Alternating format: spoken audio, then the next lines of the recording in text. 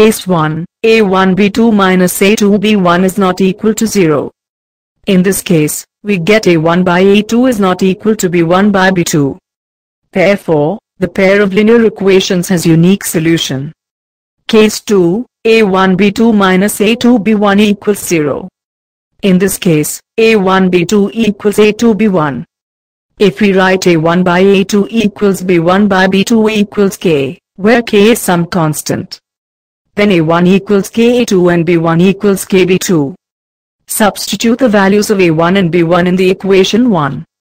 A1x plus B1y plus C1 equals 0. We get K(A2x plus Kb2y plus C1 equals 0. This implies that K into A2x plus B2y plus C1 equals 0, make it as equation 4. It can be observed that the equation 4, that is, K into A2x plus B2y plus C1 equals 0, and the equation 2, A2x plus B2y plus C2 equals 0 can both be satisfied only if C1 equals Kc2.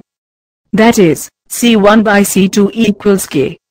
If C1 equals Kc2, any solution of equation 2, that is, A2x plus B2y plus C2 equals 0 will satisfy the equation 1.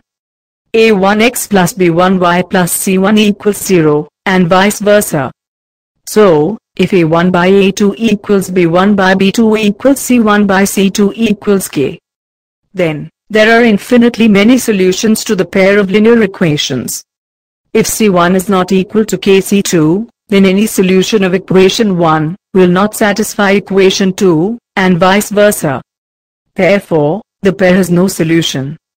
We can summarize the following facts from cross-multiplication method for the pair of linear equations given by equation 1 and equation 2 as follows.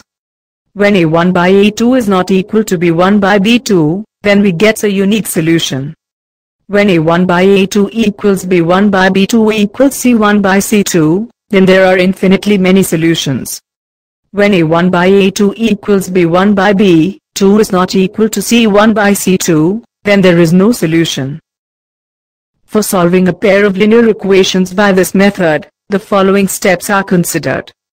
Step 1. Write the given equations in the form of pair of linear equations, that is, A1x plus B1y plus C1 equals 0, make it as equation 1. A2x plus B2y plus C2 equals 0, make it as equation 2. Step 2. Taking the help of the diagram, write equations as x is divided by b1c2 minus b2c1 equals y is divided by c1a2 minus c2a1 equals 1 is divided by a1b2 minus a2b1. Step 3. Find the x and y values, provided a1b2 minus a2b1 not equal to 0. Please note that step 2 above gives you an indication of why this method is called the cross-multiplication method.